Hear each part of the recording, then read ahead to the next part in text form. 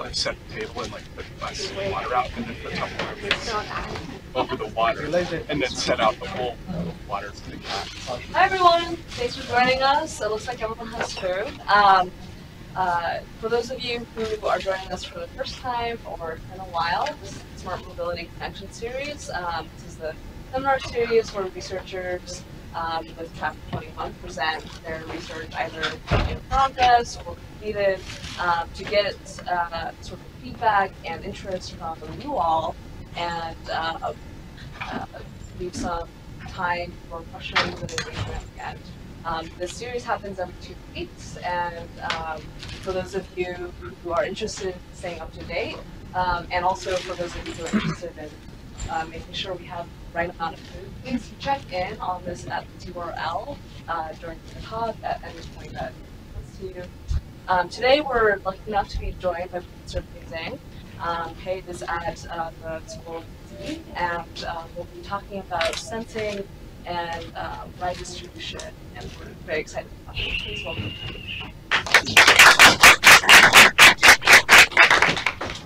Hello.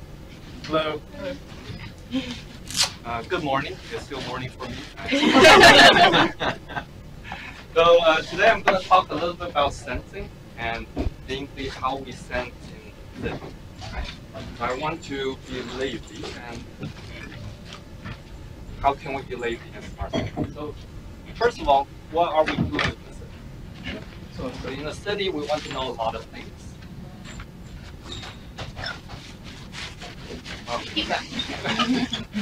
So you guys all mind this for this? So in the city, you want to know a lot of things, right? So first of all, you want to know where the traffic jams are, the managers want to know that, the driver wants to know that. And in the city, you want to know where the air pollution is. So you can know how to prevent it, or how to avoid it, how to reduce it. And there's other applications like how do you reduce the noise, where are the noises, how do you detect fires or special events like those, or maybe like riots, and also how do you know like places that you need. Okay? Now all these things require data. It requires getting data. Right? And then there's one problem. Well, not one problem. We're dealing with a city. So this is a map of the city of Beijing. And the cities share a lot of things with other cities, namely as two functions. Okay?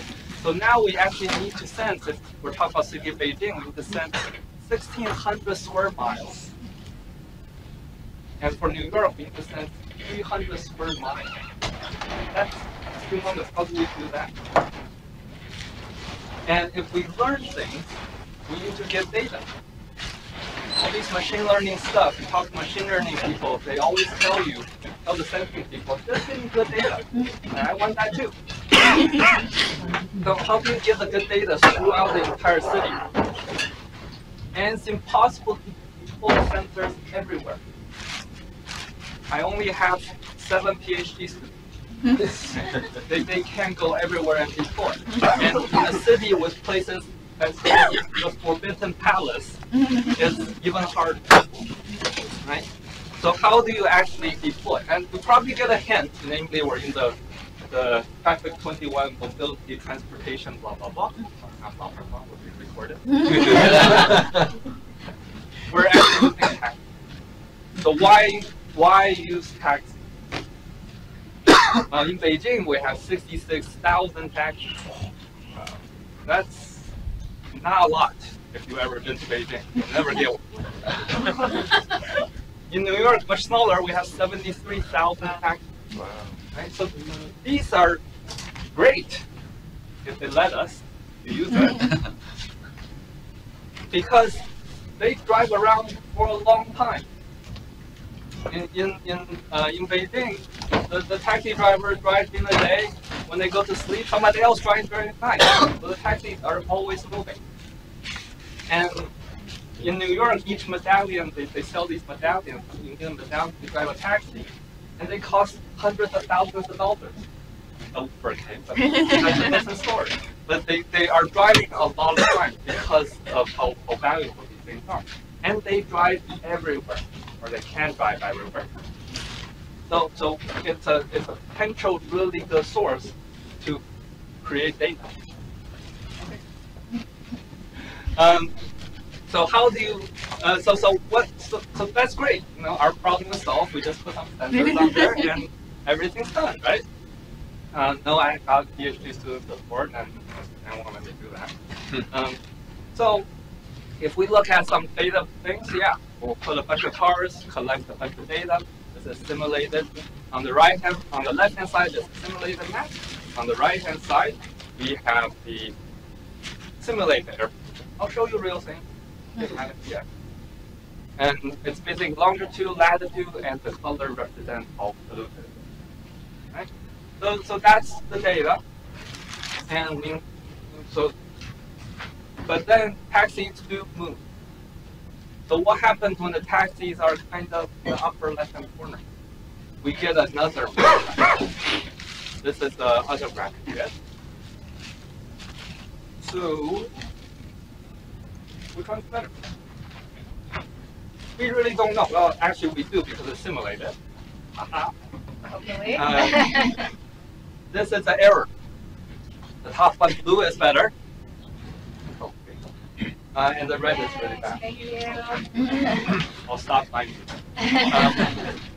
So you see the error when the car is not there is really bad because our inference algorithm, no matter how good it gets, if it doesn't have real data, it's not good, right? So what's the problem? Well, because the car isn't there. And why isn't the car there? Well, probably because there's riders in the system, right? Surprise, surprise, taxis aren't designed to support CMU researchers. So we have a few questions. So first, what is better data? Right? How can we first need to define what is better data collection that leads to more accurate learning in a physical system. We have only so few nodes, so we need to collect better data, but first we need to understand what that better data is. Two, how can we get better? How can we actuate these taxis to go to places to get optimal, sorry, I know I shouldn't use that word, but get close to optimal for our needs. And question number 3, how to learn from the data with less data. I realize I make machine learning jokes, and there's machine learning faculty. but in the same thing, it's really hard to collect these data, so you have to do with less data. Now, because the time I have, namely they told me to create a day told me to create a talk that's 30 minutes, so we can discuss. I'm gonna ignore the last question, except just to tell you we actually use a physical model to generate some data. That leaves us 2 questions. And I'm also going to focus on the second question, but let's take a little peek at the first one. So, what is better data for us? Okay, so first of all, we need some kind of coverage. If the car is not there, it cannot collect data. So the more places we can cover, better it is. So if we separate the city in a grid, with 4 grid covered, let's call that 12.5% coverage. Now, if we spread out the car a little bit, it covers 25%. Yay, we're better. That's definition. Keep with me. Let me lose you yet. So larger percentage of cover area is better than smaller percentage coverage. Ideally, we have 100%, but that's our method. So the spatial distribution matters as well. Same 12.5, same 4 grid coverage. If I concentrate everything in the center business district, where all the riders are, it's actually not as good as spreading these coverage out. Why is that? Say if I want to inference this little corner area, I want the inference to figure out what that is. With data closer to it, I can do a better job. So more accurate is closer proximity. So the takeaway is even distribution is better than concentrated distribution. So the math will show you the equation later. But basically, to take away larger percentage and even distribution, that's what we want to get to.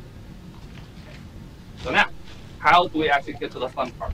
How do we actuate, not the math, not fun, how do we actuate the fleet to get better data? Okay. So the goal is to get this good data with larger percentage and even distribution. So if we have a slightly offset distribution, we can do some actuation. Want to do actuation. And if you pick a few cars, get the driver and spread it. Okay? And see, I told you there's equation. And so this is the equation we're dealing with. Very simple, trust me. Basically, it's using the data coverage, how many grid is covered. Add that with some fudge factor. Add that with the distribution of the data. And that what we call is a sensing coverage quality.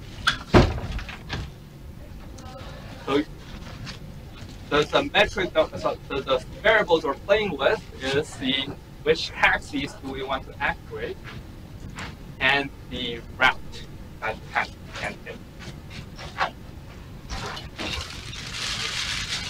Subject to, okay, don't worry. Subject to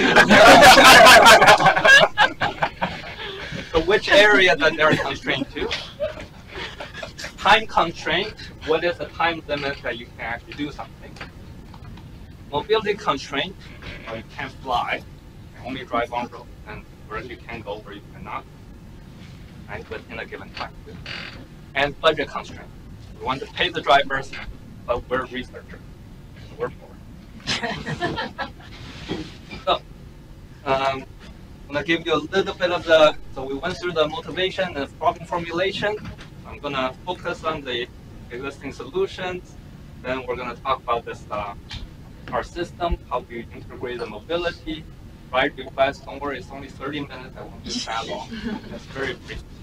And we're going to show you our real-world evaluation and hopefully give you a live demo that you can echo that. Since the server is actually in China, not just RU.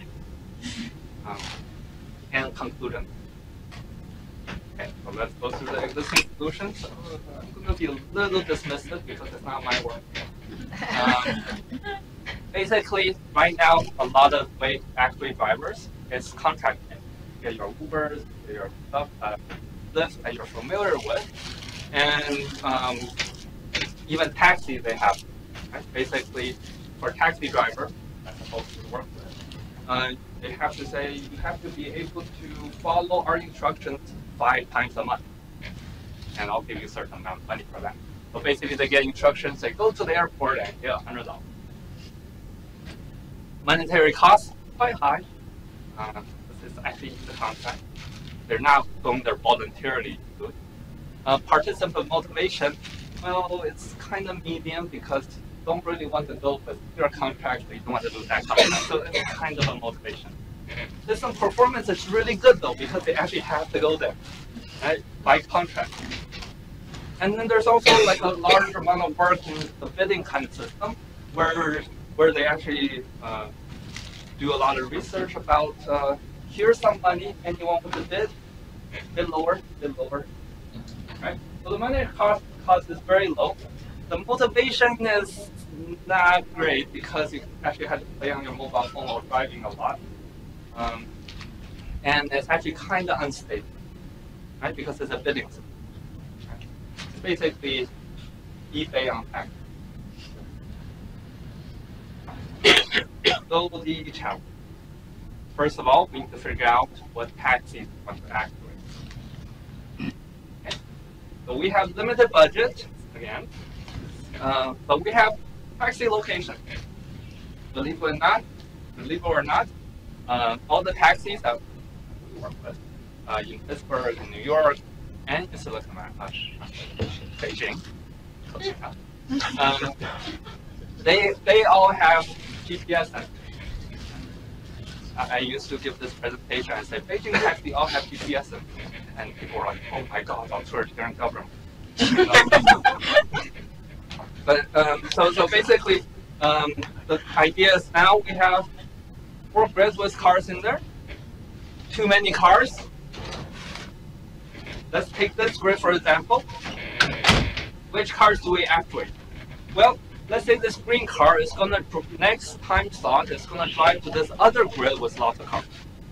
Well, that's probably a good car to actuate. We want to actuate that into a place where we can actually have more utilization. So we want to actuate that away from the area. But what about this red car? This red car was gonna drive to the rural place anyway. We really shouldn't give them money to actuate. Right? Then we're just wasting money. So we shouldn't actuate this grid. So basically, if we actuate, it's a waste of it. Okay. Another thing is, which route are they going to take? Or which route are we going to let them? If there's some person having a taxi, or there's high likelihood of a person having a taxi, if we tell the car to go there, the drivers, the taxi drivers aren't dumb. Most of them. They will know where the drivers are likely to be, so they will be much more willing to. But if we actuate them to anywhere else, we need higher fines. So basically, first one, we have to predict the possible routes, how the taxis go. Basically, guide the taxi selection for the economic budget. And 2, we have to predict where are the passengers, okay, and lower the cost and increase the tax. Because again, taxi drivers aren't designed for pickup. Okay. So fortunately for the data we do have all the GPS information for 2 years for the taxi, so we can predict the location. And for number 2, not just the GPS, right? For the New York data, Uber released the New York data, so we have all that. Okay, so we built a nice little system. So basically, you have your input, a bunch of taxis with the trajectory and their availability. Again, we're not actuating any taxi with the driver with the passenger. Do some pre-processing and then actually update our vehicular mobility prediction model and the drive request prediction. And then we calculate the incentives based on the drive request. And then we put all of these information into the multi-incentive actuation algorithm. Okay. And then we keep on iterating. Let's first look at the incentive calculation. Basically, it's potential passengers plus money. And this is the equation. This is a better form.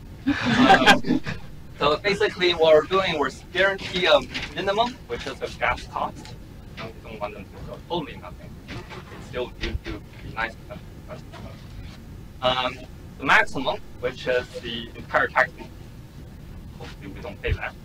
But if there's actually nobody out there, we won't have to. And somewhere in between, based on the expected ride request level. Right? If we're sure 100% there's like 50 people there and one taxi there, then we don't pay. Okay. So the multi-incentive actuation algorithm basically is this thing. It's well, we try solving with brute force. Pretty soon we figure out not a good idea. Why is that? Well, say we have 10 taxis out of 100, right? And we want to actuate 5 cars. Basically, taxi selections, 100 choose 10. It's basically 1 times 10 to the 13th possibility choices. And route selection is 9 to the 5th. And pickup. And the student came back to me and said, oh, it's an anti-heart problem. Oh, nice. So it's very large amount of combinations. That works. Okay, very large combination. Utility function is nonlinear, and the actuation problem is much more complicated in real life. And we're not Google, so we're going to do something different. Instead, we're going to actually calculate the expected taxi number that's passing through a grid. Right?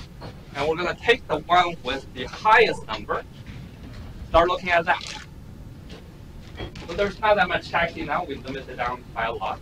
And now we're going to calculate the rank of contribution and rank the contribution to our utility function. Namely, where are they going to go? Are they going to be helpful? Good. Are they not going to be helpful? Let's activate.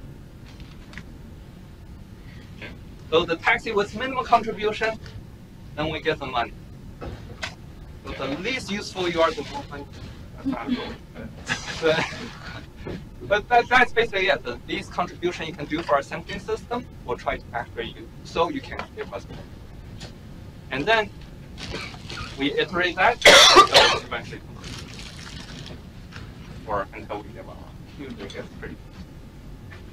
Okay, so y'all looking at me like you don't believe this thing works. I didn't believe it either. So we actually went out. We hired a bunch of taxis. I should probably block out their name. I'm sorry. That doesn't work. So we asked them to drive around for us. Right? They have a little mobile phone. We give them an app with a GPS coordinate where we want them to go. And then most of so we do have someone else riding in the car as well, telling them that GPS this location. Not entirely. So we tell them where to go, and we actually collected 230 actual traces. And we also, for the rest non-actuated traces, we have real taxi history data, and we use those. Okay. And so that means out of this experiment, 50 kilometer by 15 kilometer, the center of Beijing, we have about 91% unactivated. So we're activating less. The baseline we compare against, no actuation, nothing, just go wherever you want. Some actuation randomly selected to randomly plan routes. And to the even better than some, randomly selected taxis with right request prediction and route plan. So this is the result. So each figure represents the taxi heat map. How many taxi are location grid arbitrary? Each 1 kilometer by 1 kilometer grid. So the figures, the top of for each figure, the x, y are different x, y locations. Yes. The horizontal that represents each different figure. Okay, and at time 0, everything's the same. So if we look at cross time, as we move toward the right, you see the bottom one, which is our technique, it actually evened out a lot of these hot spots. Whereas the top 3, still you get hot. Okay. So what does that actually mean? Well, this is what it means. Basically, we get 40% more sensing coverage quality improvement maximum with a budget of $4,000, which is pretty good if you consider air pollution sensing in the city. Each sensor costs $10 million. So $4,000, that's pretty good, and 40%. And also, to get the same amount of coverage improvement, we need 1/10 of the sensor cost.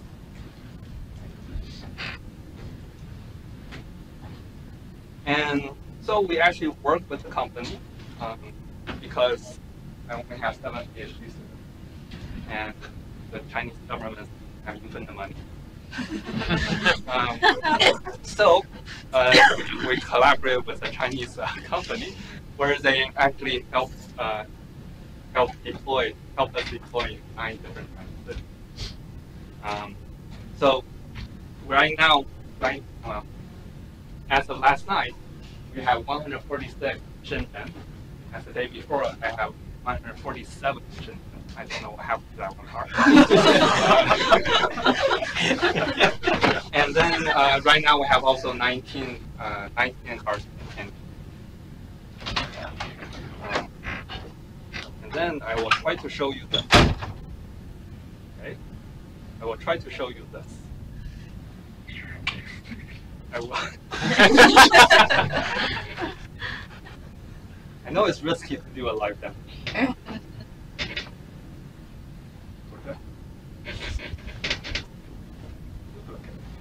Work? It did. Ah, okay. Fine. It's risky to do live demo and risky to use Windows on Microsoft. So this is the general informational platform they help us build. Basically, lots of different places. Lots of different information. You can see, 19 now. 146. That car still missing. I actually went to the garage. So you see, there's quite a bit of information. We have 7 air pollutant information. You can see that from the previous 24 hours. The city selection is up here. This is a nice little summary. But you can already see some interesting factors. Namely, this is a 24-hour graph, and the vertical is the pollution numbers. This is PM 2.5, PM 10, and you can see this time is actually China time. Right? So it's actually, the daytime is in the real daytime. There's a little bug.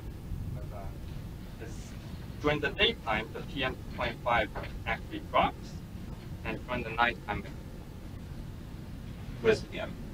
Sorry? What is PM? Oh, particular matter 2.5.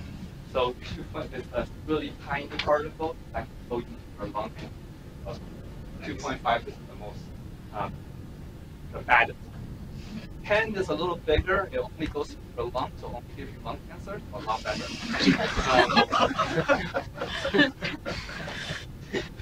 Being recorded.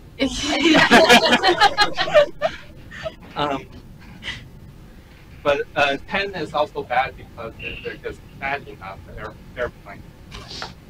So in China, sometimes you get interesting things where it gets too cold and people turn on their cold heaters, and that creates a lot of pollution in the air, so the airplane cannot land. It's too cold. Interesting mechanism. But you'll notice something interesting, which is NO2, PM10, those are due to the factories not operating as much in the day. That's when we'll notice the pollution. And also, during the daytime, so the O3 goes up really big. There's a couple papers recently this year about how sunlight affects O3. We don't have a true understanding about what this chemical process is, but sunlight is supposed to break down O3, but whenever the sun comes out, O3 is high. We believe there's some process that converts O3 and the NO2, so that's why you see the inverse. So we're already discovering some interesting things just from these figures, but we can also see some. We can also see something when we actually post this on a map. And when the internet comes,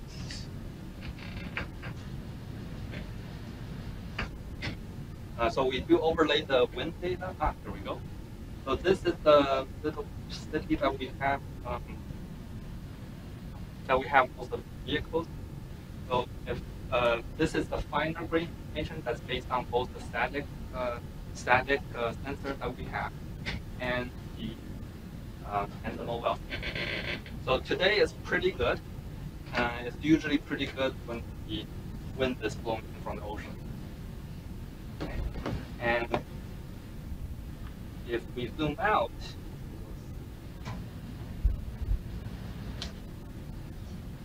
and it slowly goes, it falls back into the bigger solution, pollution solutions. Zoom out, see the pollution over different countries, putting this. So what kind of things can we get? Well, maybe we can look at what happened in August. So August, I believe there was a typhoon on August 11th coming up. And you see the air pollution is great. Right? The typhoon, I believe, is landing around this part. I don't know exact time, but the typhoon is great for air yeah. So you see the air is actually clearer than I've ever been around the east, which is just nice. However, the pressure you do see actually created a sort of a blockage kind of thing, where the western region actually a lot of back there. It's also quite interesting that I was surprised with how bad. But the visualization shows you that. Now, enough risky slide presentation. So what we have then is actually both buses in the mobile case and the taxis. In the Shenzhen, it's mostly the electric taxis, particularly good. They don't pollute while they're driving around, so we can go. But you already see this platform. So I'm going to show you an example of trend analysis. It takes forever to load. That's why I actually recorded this. But this is on day 1. So this is after a few days of clear air. Right? So the factories are on the upper eastern side. So when the wind is blowing toward the upper right, it's actually pretty good. The next day, air got a little bad, and you see the air is starting to creep in on the upper floor. And there's some mountains on the left side, so it does get trapped. Mountains all the way up here. Not a great factor. And then on day 3, you see the wind actually died down a bit. See the wind died down, so all the wind is kind of building up here. This is all intended. And on day 4, the wind direction changed again. So it's going towards the east, going out to sea. Eventually hitting North Korea. Not a problem.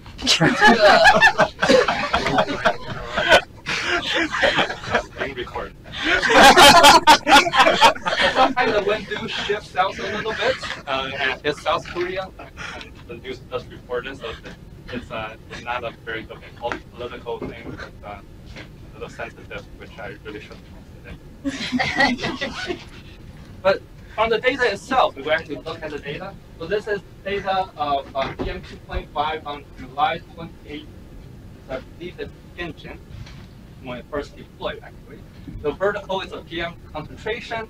Horizontal is the time over half a month. Okay, and you see this very strange periodic peak. This is a fixed station, so we actually know the location. Okay, so why this peak? It made no sense. It's a sensor broken. We went out and actually put a chair there, sat there, and watched for a day. And then around noon time, this barbecue vendor started selling. So you see the challenge of actually controlling air pollution, right? Without a fine-grained understanding of what the pollution is, there's all these temporary polluting sources that we have no control. Being recorded. So trying to think of a way to say it. So one of the problems is the pollution monitor needs to go home at 5 o'clock. Right? That's a mandated by law, 8 to 5, right? Factory owners in private citizens aren't controlled by federal mandates. So they could certainly turn down the air and filters at night. Pretty efficient. I'm not saying anyone does this. I'm just saying it would be nice to know that doesn't happen. Which is why the government is very interested in these types, because you get one.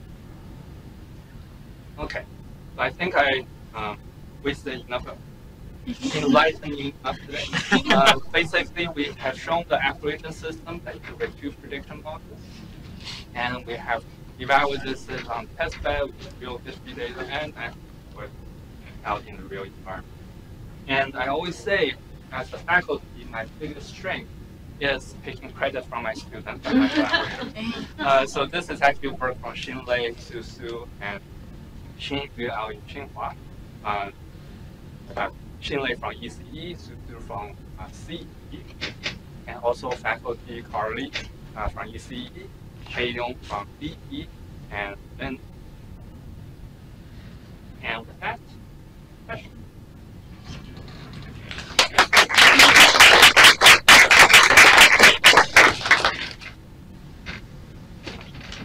Please like those peaks as outliers, so we just do the same one. And maybe Outlier. So yes, you could. So to see a general trend, in fact, we do smooth the data a lot, right? But the peak also have hidden information because that peak did actually pointed out an unlicensed treatment, which is a problem to have health. So those things we do want to keep in some type of analysis, but in general trend analysis, you're right. Did we account for the coming from other regions like other countries? So particular reason in tangent that I showed you is surrounded by North Korea, which not have much pollutants because they don't use much. Yeah. Or they're a good friend. And South Korea, which has got much tighter regulations, so the only source is coming from China. So yes. However, in the western region, I think the majority of pollutant source is coming from the region itself, but there will also be something that come across the mountain, get trapped by the mountain. So that could, if we do it in the microcosm, there are sources that both known factories that are allowed, and the unknown sources, namely the factories that turn out scrubbers, any street vendors, and those come to a lot too. So is it possible for us to compare the data from those with the different data to understand how much pollution is coming from the unregulated companies? Oh yeah. Well, no, because the government wouldn't share with us what this, which companies are allowed. Okay, that's politically more sensitive. But you could find the pollutant source, right? Because if you have a pollution map, have the wind data, could backtrack this to where. So I think that's like backtracking mountain questions. Yes, but we actually do have very good detailed information. So it's a very hard problem. But if you have your cards surrounding the pollutant source, you can. So this actually brings to an interesting problem. Here, all the things I'm presenting you is assuming that what we want is evenly distributed. But that's not the case, is it? Right? Because if there's a pollutant source, we want more information from there. We actually want higher density. Right? So all we need to do in this case, we just change the utility function. Still convergent. But basically, you change that, you actually change your. But it's a very hard problem. There are ways.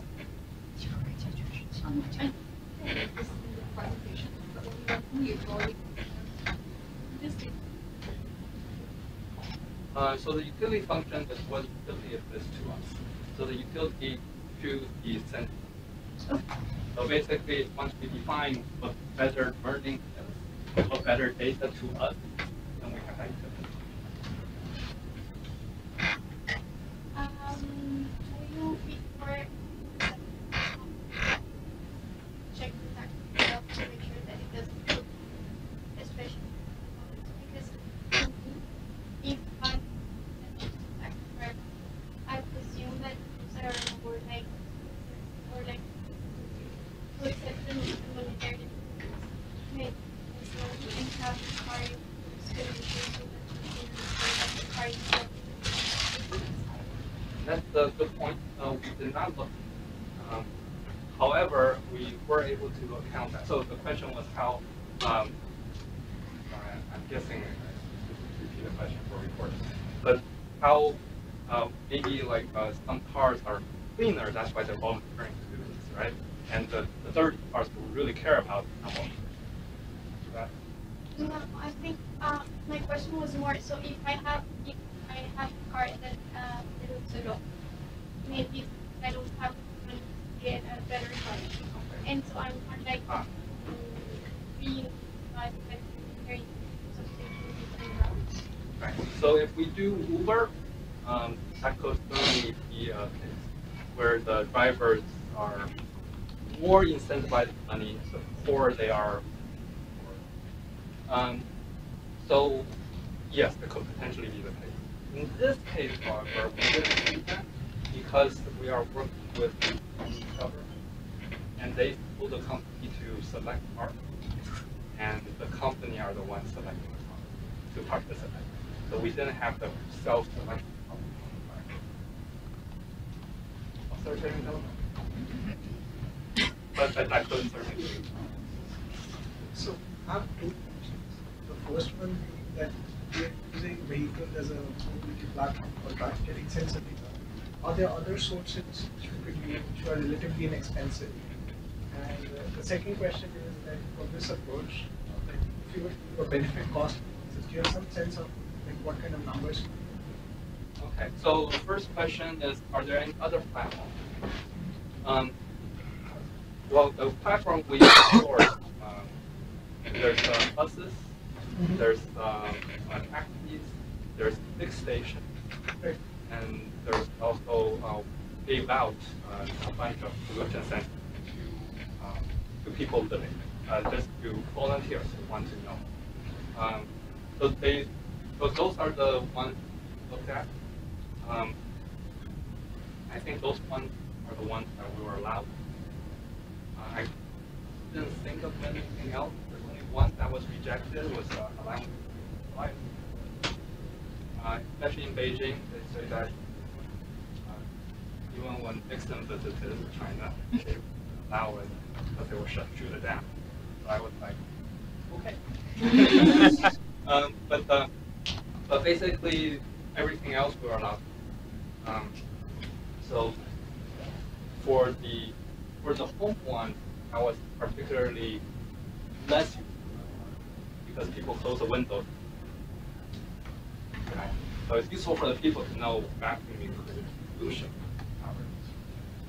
For the cost-benefit analysis, right now there is no way for the government to get block level information. That's because the pollution monitoring stations they have all are about $10 million each. And in the city of Beijing, I believe now they have 12. Right? They're really focused on the problem. And it's partially it's because the others were very expensive, but partially because the sensing, chemical sensors inside are actually. So we haven't done the cost-benefit analysis, but our sensors cost about $100 each, and they're built by PhDs. So once we let Shenzhen master, we will go down to 50. Now the main majority cost is actually in the packaging and so I would say this is relatively cheap. But we haven't. I think at some point optimal strategy would be to use a combination of both the lower cost pollution sensor along with this. Oh, absolutely, absolutely. In fact, the graph you see, the zoom out one is actually purely based on the fixed sensors, right? Those, because at that resolution, 10 in one city is already a trip. Now, the only time when you actually need this is per city, particularly where a lot of people live, where a lot of health is on the line. That's when you actually, so only when you zoom in, those figures, that's where the taxi is. And that's also where particular tree vendor will actually cause a lot of problems. That's why you want the high. Just as a follow-on to that question, how are you, or not, or how, like, how far are you going to scale? Like, even in multiple major cities, like in other places? Well, we're not limited to China only. So if you actually look at, we all hear about how polluted Beijing is.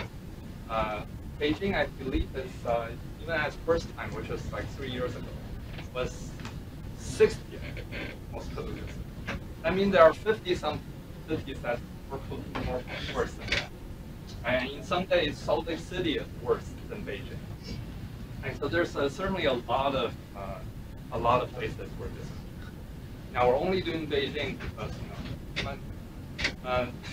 but once this gets more mature, I think doing it everywhere is the hope. Right? So people understand.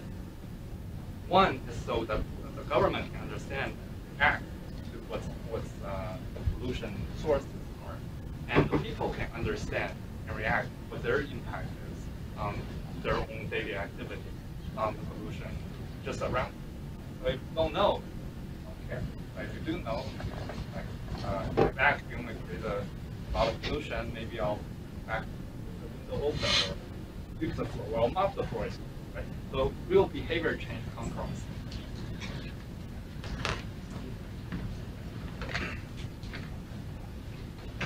so the grids that were planned, were they marked along the actual routes or just on the geographical?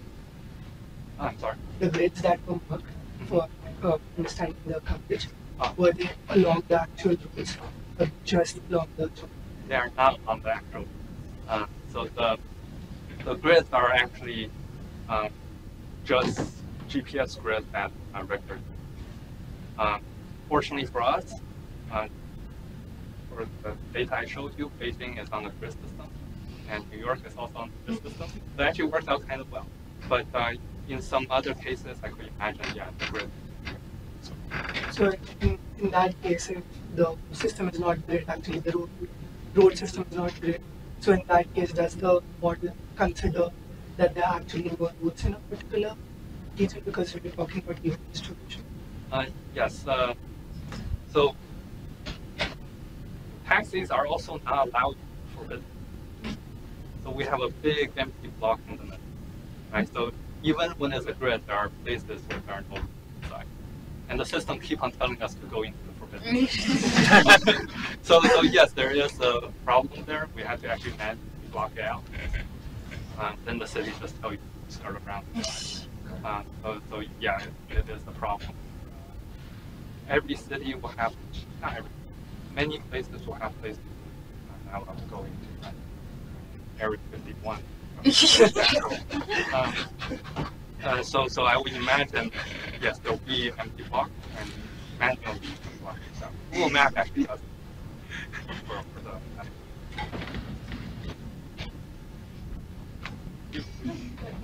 Sorry. Don't be scared. Can you talk a little bit more about how you use it to low-cost sensors, higher-cost stationary sensors? We treat the information. We actually the information from low-cost sensors are really bad.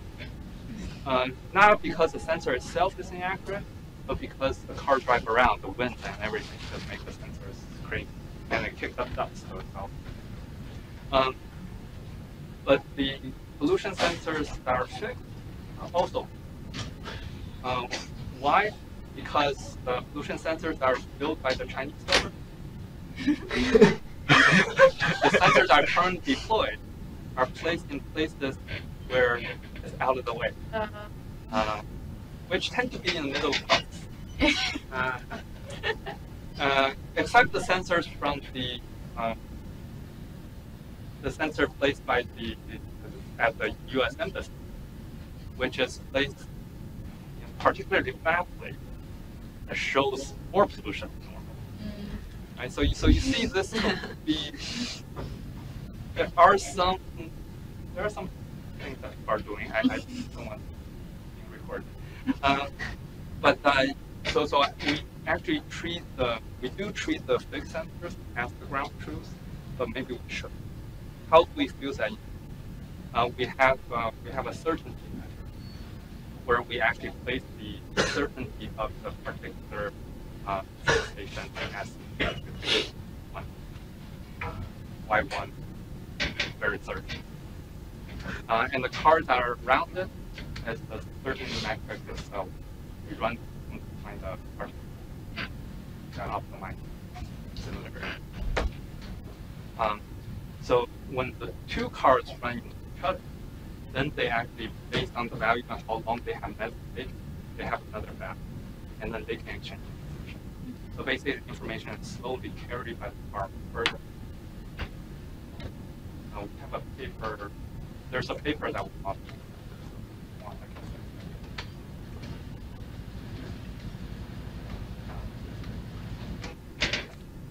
What's the range of data for each individual taxi that you're talking about? So what is the what? What's the range of data that every sensor on a taxi has? So how much of a grid are you covering? So is it like 1 kilometer, 2 kilometers? How much?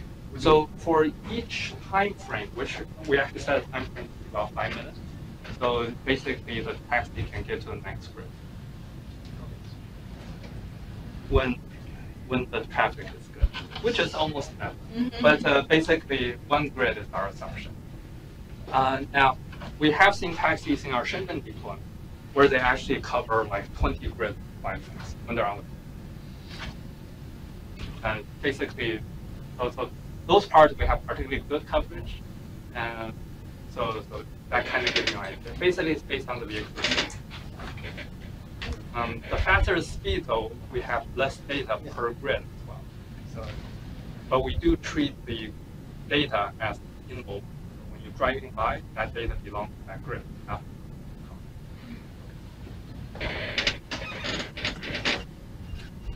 Great. Well, if there are no more questions, we'll probably end there. It's close to 1 anyway. Please give another round of applause. I think you should go into comedy and I like it. So feel free to come up and ask individual questions. Look more closely at those equations and food. Again, this happens every 2 weeks. Make sure that you sign in so that we can send you that information for our upcoming talks. And thank you for coming.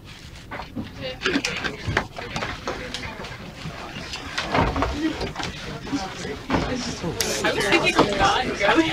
It's okay. No. It was on. Oh, well, that's good. So it actually takes time. Yeah, I think it's okay. Yeah. That's okay. Oh, Right, yeah.